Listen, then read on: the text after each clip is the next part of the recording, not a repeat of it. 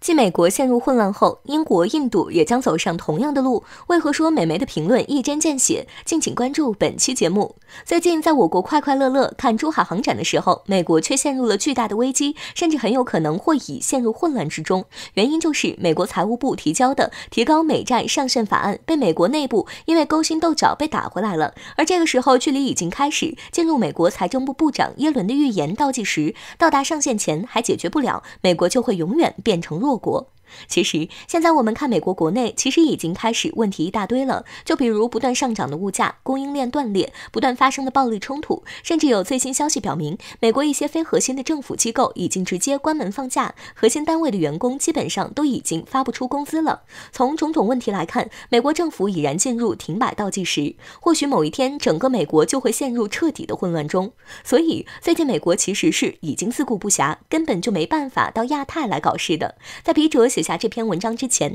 最近的消息也还是27日，美国重新投入123亿人民币，要换掉美国农村中所有属于中国华为和中兴的通信设备这件事。美国现在没空在亚太搞事了，其他的更是要往上数上好几天。不过必须要说的是，美国没时间来，英国却盯上了这个位置。于是最近就出现了这么几件事。其一，英国和日本协商强化双方防卫关系，简单的说就是英国打算继续前往日本驻军。其二，英国政府亲自出手，逼迫中国公司放弃200亿英镑的核电建设项目。其三，英国军舰横穿我国台湾海峡。从这几件事上看，好像是英国要乘着美国焦头烂额，走美国的老路，充当亚太急先锋。但可惜的是，英国跟在美国后面这么久了，什么本事没学到，很可能还要惹下一身骚。因为英国和美国关系太近了，英国需要依赖美国的地方也太多了，所以一旦美国陷入了危机，英国很难逃得脱。甚至最近英国似乎就已经出现了这样的征兆。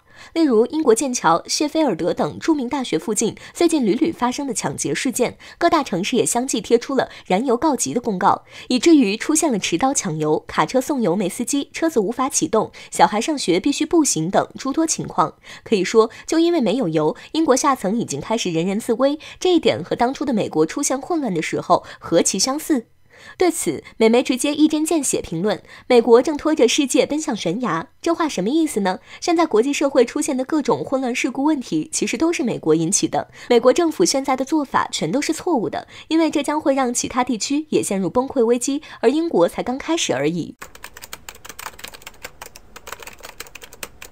日本公开发射洲际导弹，美军大批测量船出动。不再隐藏拥核野心了吗？敬请关注本节目，了解详情。在本月初，日本首相菅义伟决定不再参加自民党主席竞选，这意味着他将在到期后自动卸任。届时，日本将迎来一位新的领导人。伴随着自由民主党总统大选的临近，岸田文雄、高市早苗等众多候选人展开了激烈的竞争。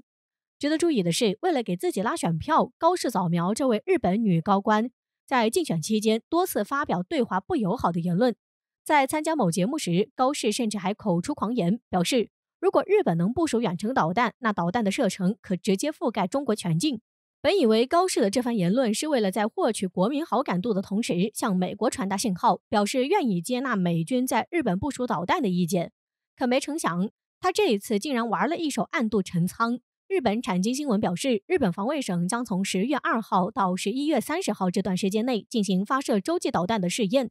发射地点位于鹿儿岛，航向为菲律宾。据了解，日本此次发射新型固体运载火箭爱普斯龙5号，也是3级远程火箭，所以日方对外打着幌子就是发射卫星。但是明眼人心里都十分的清楚，日本这是借着发射卫星之名，行如何发射洲际导弹之实，而且这还是日本能否拥有制造洲际导弹能力的最后一环。如果说对于洲际导弹而言，运载平台是发射的关键的话，那弹头导入技术就是威力的关键。因为洲际导弹想要击中目标，那就必须要发射到太空中，然后从太空返回大气层。这个技术日本在老早以前就已经展示过了。在2003年的时候，日本的小行星探测器就已经成功的完成了任务。也就是说，日本拥有洲际导弹又满足了一个条件。再有就是制导技术，想要击中目标的话，那必须要有自己的导航卫星。相信大部分人都知道中国的北斗，美国的 GPS。其实日本也有其专属的导航卫星，那就是引路4号。这样，日本满足了制造洲际导弹的3个条件，如果有必要，日本就可以在很短的时间内造出洲际导弹。不夸张地说，这次日本公开发射洲际导弹更深层次的含义，就是其不再隐藏拥核野心。洲际导弹之所以能让各个大国之间有所顾忌，就是因为其搭载的是核弹头，而日本现在唯一就欠缺这一点。为此，在得知日本要试射洲际导弹后，美军大批导弹测量船出动，前往菲律宾海域进行检测。但就目前公布的信息来看，很难辨别美军是为了得到详细的一手信息，还是为了帮助日本提升这款火箭的性能。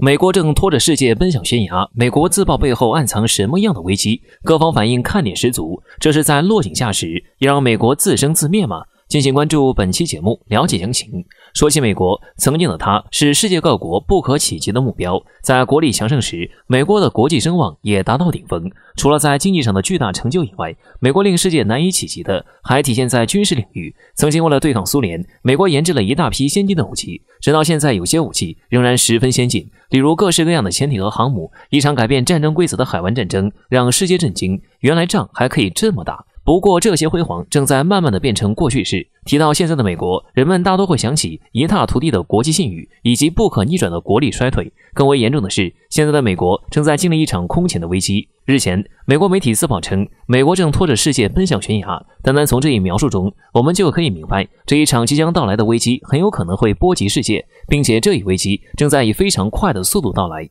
根据报道介绍称，美国正在面临一场严重的经济危机，其国内的债务已经接近上限。美国财政部长发出警告称，如果美国再不采取行动，那么到下个月，美国国库将无现金可用，并且美国将迎来其历史上的首次债务违约。人们一定想不到，经济强盛的美国有一天也会被债务缠身。然而，碍于美国庞大的经济体，在全球化进程日益加快的当下，这一场潜在的危机很有可能会对世界造成恶劣影响。从美媒这些的言论中，我们可以大致猜测，目前的美国并没有任何实质性行动，他们似乎是想拉着世界垫背。但是世界各国对此的态度有种让美国自生自灭的意味在，一向同美国对抗俄罗斯自然是不在话下。在最近的一次对抗中，俄罗斯已经表明了他们的态度，即使美国战机没有发生侵犯俄罗斯领空的做法，但是俄军方面仍然对其进行了伴飞。如果说俄罗斯这一态度不能很好的说明的话，那么接下来英国和巴西的态度就足够说明一切了。在最近的中美经济纠纷中，作为美国盟友的英国，这次非但没有帮美国说话，反而在国际上发出呼吁，喊话 IFM 不要屈服于美国国会的压力。另外，巴西外长在同美国国务卿当面会晤时强硬表态，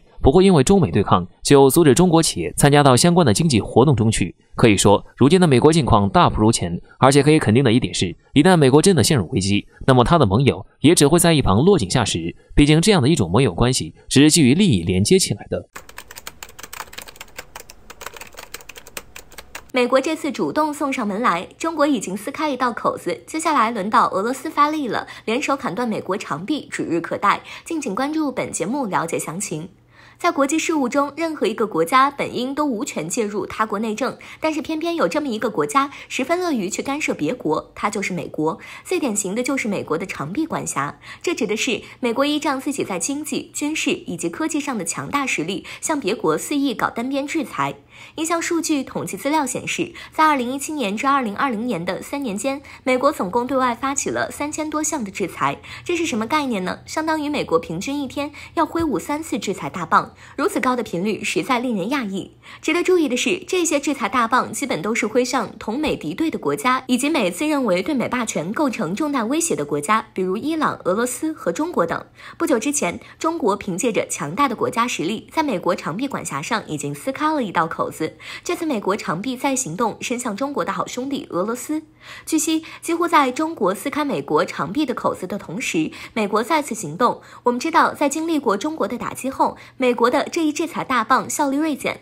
而此时美国再次挥舞出来，无异于是自己送上门来。这次美国将制裁大棒指向俄罗斯第2大天然集团诺瓦泰克首席财务官马克·杰特沃伊，而美国拘捕给出的罪名是杰特沃伊涉嫌向美国瞒报数百万美元的个人收入，并持续了10几年。但是显然这是美国的借口，一直以来美国就是天然气出口大国，而天然气不仅能为美国带来可观的经济收入，更为重要的是，这一天然气更是美国扩大在欧洲影响力、挤压俄罗斯生存空间的地缘战略武器。近些年来，杰特沃伊领导的诺瓦泰克公司在天然气领域异军突起，这一突然的崛起严重威胁到了美国的地位。从美国对俄罗斯北溪二天然气的制裁就可以明白，美国对俄罗斯发展天然气项目有多反感。在他们看来，一旦俄罗斯成功向欧洲国家输送天然气，那么这将会大大提升俄罗斯在欧洲国家中的影响力。在美俄激烈对抗的当下，这一可能的发展趋势对美国而言极为不利，所以制裁在所难免。不过遗憾的是，美国的制裁大棒又能起到多大作用呢？在经历了中国长达3年的反击，并最终取得对美全面胜利之后，美国的制裁效力已经大大降低，但是美国仍然不知悔改，这次伸向俄罗斯恐怕又会迎来一次重大打击。毕竟按照战斗民族的性子来看，普京一定会选择硬刚，所以说接下来是俄罗斯发力的时间，中俄要联手砍断美国长臂管辖，击碎美国制裁大棒。